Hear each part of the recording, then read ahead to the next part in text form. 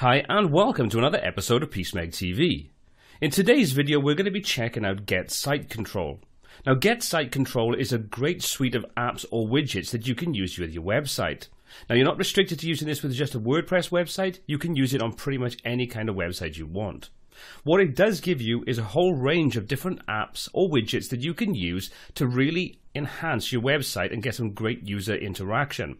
So what I'm going to do throughout this video is I'm going to give you a demonstration of how some of the different tools or apps work and show you how easy it is to integrate it into your website. So let's just jump over and take a look at some of these apps in action.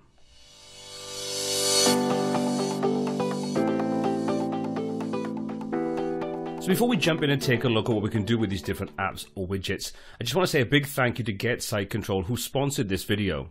Now I'm not going to give you a comprehensive review and give you my thoughts on it. What I am going to do is give you a demonstration and let you make your own minds up. What I will say though at the top of this video is that I've been using this for the last few weeks and I've got to be honest, it's an incredibly easy way of working with adding these different widgets or apps to your site without the need to go through and just use different plugins or different scripts. It's all done in one location and it's done very easily. So let's just take a look at how we can install this first of all and how we can then start working with the different apps we have available. So I'm at the home page now for GetSiteControl and all I'm going to do is log in and we take a look at what the dashboard looks like. So simply log in, you can see it takes me through to the GetSiteControl login option and I've got various different ways I can connect or sign in. So I'll just sign in with my details and what I'm going to do then is show you what we have set up. Now it's a really easy interface. You can see we have some information on the widgets that we currently have created, whether they're active or inactive.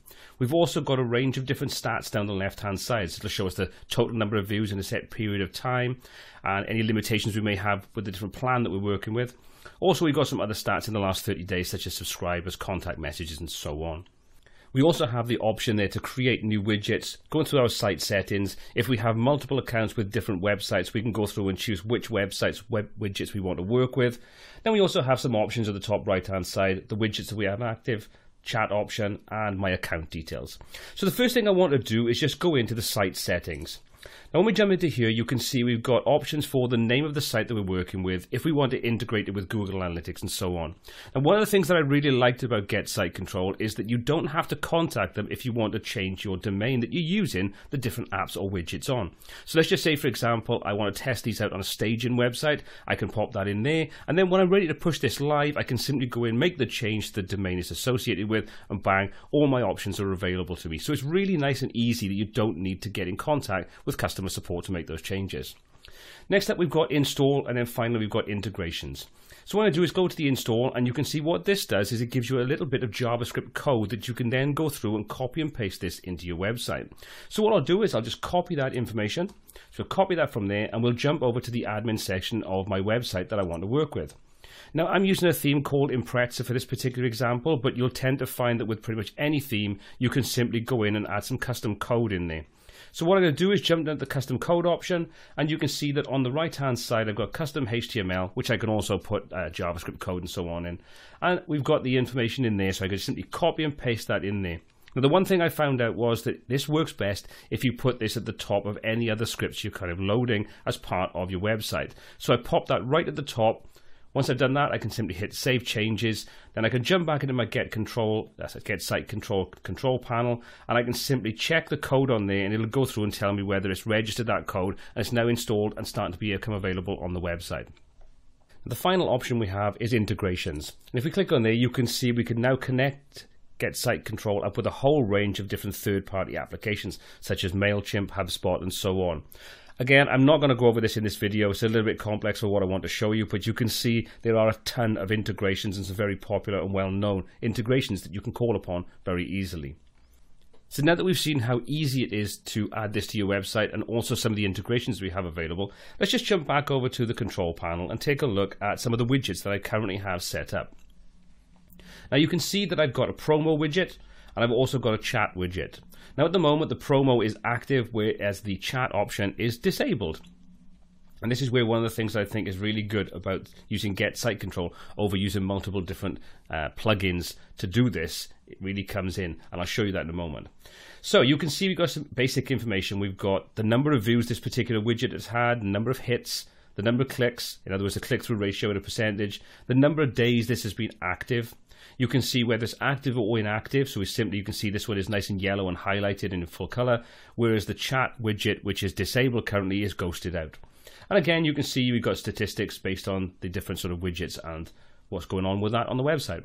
We can also come in and edit this, we can preview it, we can check out statistics, and we can A/B test this. Now the nice thing with this is the A/B testing is very easy, so we can easily test out various different options for call to actions or promos and so on, and then we can just basically turn off the one that doesn't perform the best. Very quick and easy. We can clone it, so if we want to make multiple copies and just adjust various different sort of pieces of information there, we can clone this, and we can go through and we can delete it. So all very simple and straightforward. And if we click on the top left hand side, you can see we've got the ability to activate or deactivate it. So let's take a look at what this particular promo widget looks like on a website. So if I just jump over to my Lightroom website, you can see we've got this right at the top, and you can see there's a special offer currently running.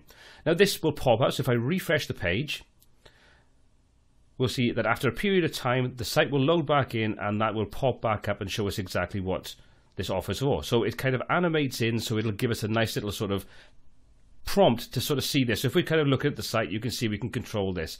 Now we have full control over the colors and all the different information, the placing and so on. So let's just jump back in and let's edit this particular promo widget. And we can see all the different tools and options that are available. Now it's all done through different tabs, so you can see we can easily go through and just update the appearance, the content, the behavior and the targeting and so on. So you can see we've got a range of different predefined options for the position of this, so we can have it pop up in the middle of the screen, the bottom left, bottom right, so on. We can adjust the colors that are used throughout this, or we can choose a theme that's already been predefined. We can choose the font from a whole range of different fonts. We can also go through and specify what animation comes on. So you can see we've got a range of different animations available.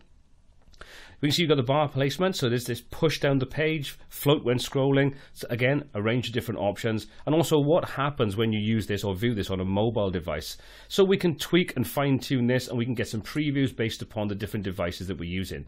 So you can see that on a mobile device, we have this little banner at the bottom, whereas on the desktop, it'll animate in from the top.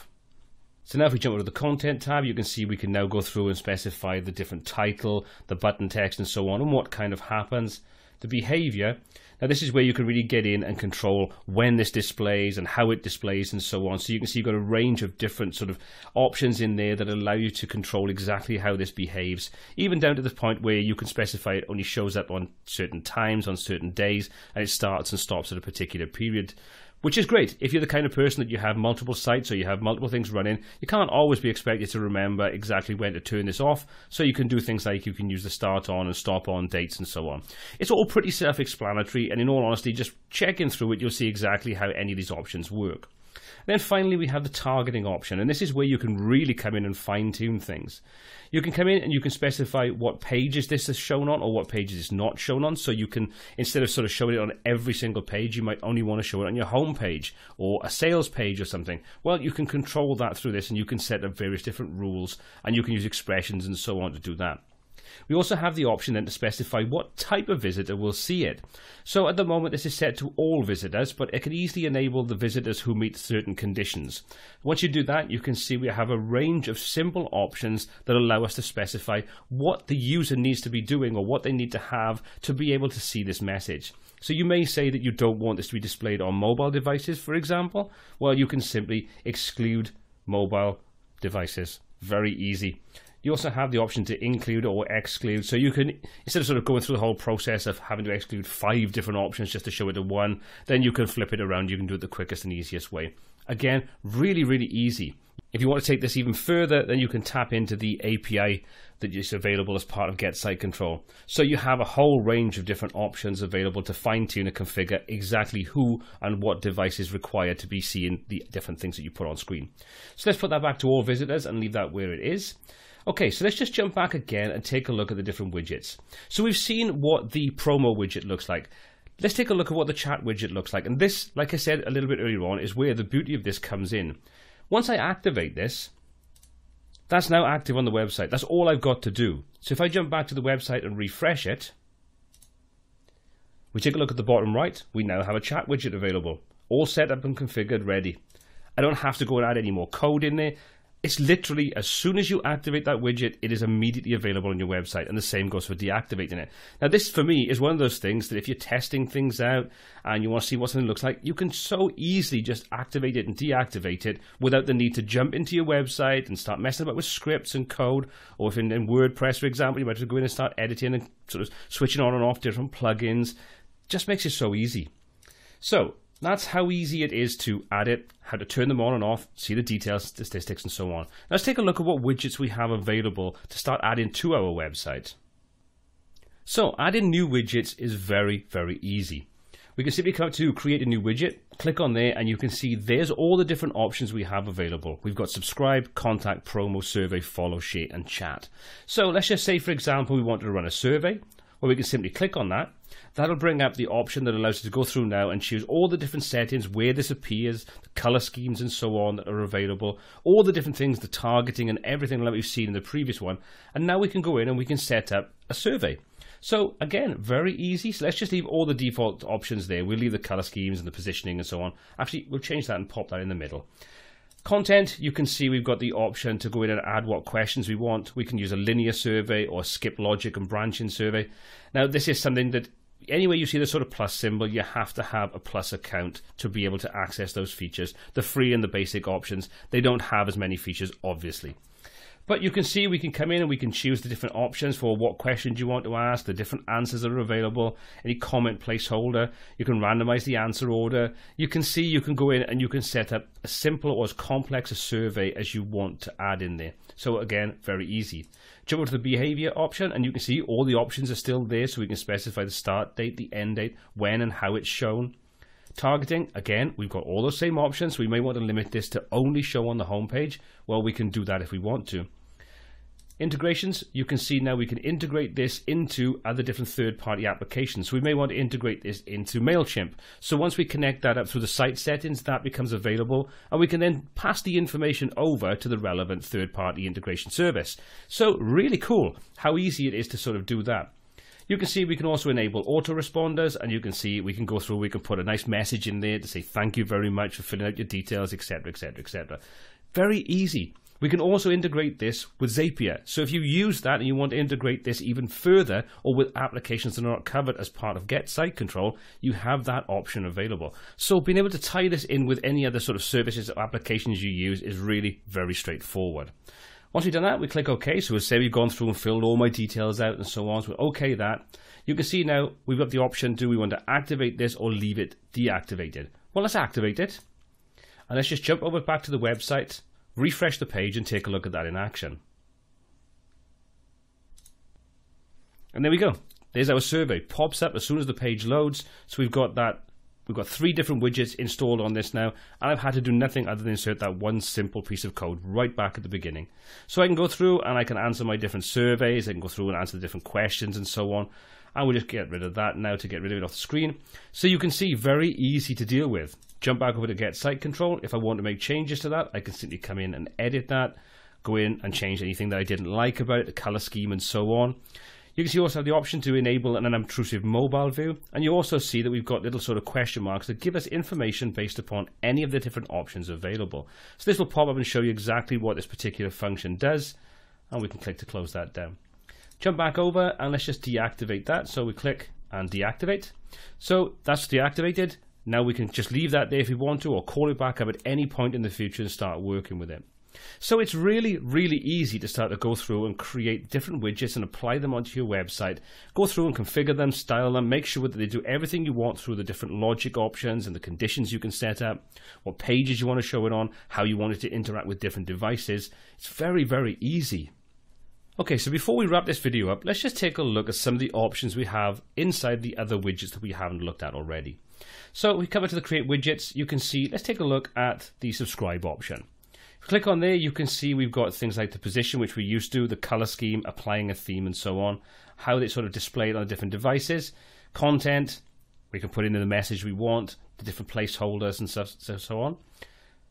We can go to the success page, which allows us to go through and specify a particular page we want to show or some information we want to show, or we can sort of close the widget or redirect to a specific URL, so we can control exactly how that is displayed and what happens after someone subscribes. Again, we've got the behavior and the targeting that allows us to go through and fine-tune exactly who and what devices are required to be able to view this information. And finally, we've got the integrations option. So again, if we're using something like MailChimp, we could simply come in, make sure we're connected to that, and then just link over, and we can create a link through to that. So the information is passed over to that information on there. We've got autoresponder options and enable webhooks. We also have the option to integrate with Zapier. So if the integration isn't covered by GetSiteControl natively, you can use Zapier to connect things through on there. Let's cancel that. Let's jump back over and let's take a look at something like the share option. Again, we're kind of taking a look at the appearance, the content, which we can now go in and specify what social networks we want to display on there, the behaviors and the targeting. So you can see it's a kind of same process. There's just certain different things you have to change based upon whatever widget that you're actually currently going to use. So it's really, really easy to work with. And that pretty much sums up GetSiteControl. It's very easy to work with, very intuitive, makes linking these different widgets or apps through to your website a really painless affair. Once the code is in there, the job is done basically. So that pretty much wraps up what I wanted to show you with GetSiteControl. Again, a big thank you to GetSiteControl for sponsoring this video. And if you'd like to find out more about GetSiteControl, the pricing and everything you can do with it, the link is in the description below. I'd recommend checking it out to see how it could work to help you with your website. If you enjoyed this video, please give it a thumbs up and smash that subscribe button to be kept up to date with all of the new content we add every single week.